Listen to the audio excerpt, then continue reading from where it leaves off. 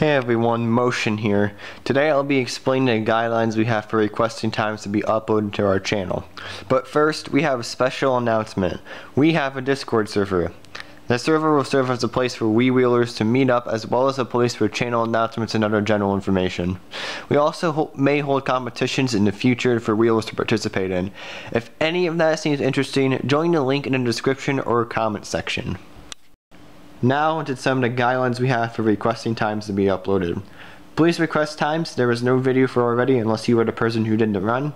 There is a link provided to the Wheel Top 10 for you to check whether or not a time has video. If you are requesting a regular track, any time that is in the top 10 in the world for real times will be accepted. Ghosts will only be accepted from CGGP unless they are already on the Wheel Top 10. This is just so you can confirm whether or not a run is legitimate. If you are requesting a custom track, only the wheel record will be accepted. Alternate categories like glitches must be competitive, so you can't be the only one who's done a glitch on the wheel and submit it to us, because we won't accept it just due to the fact that there is no competition at all. 200 CC times unless otherwise announced. This is just so we can focus on 150 CC times. This may change in the future, but as of right now, no 200 CC times. Videos should be posted within the week unless there are multiple recording requests. Usually we don't get backed up, but there is always a chance of that happening. And if it does happen, we will make an announcement that states we're backed up. There are also a couple of new things on the forum that we wanted to explain. First off, we now ask that players put in a name they refer to go by when playing the game, so we know what to put in the title and the description. It's just something simple.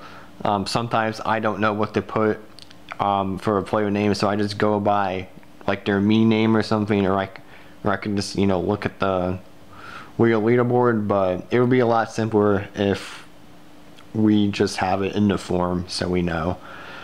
We also ask for an email, but that's 100% optional. We know some people don't like giving their email address out to random people, but providing an email will allow us to contact you if a request gets denied, or we can tell you when your video is going up. That's the only thing we're ever going to use it for.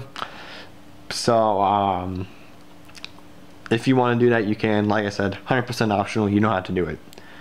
But with that, that's really it. If you guys have any questions, put them in the comments and we will answer them. We have a time going up tomorrow. And then after that, we'll just be uploading a bunch of times, so look forward to that, and we'll see you guys then.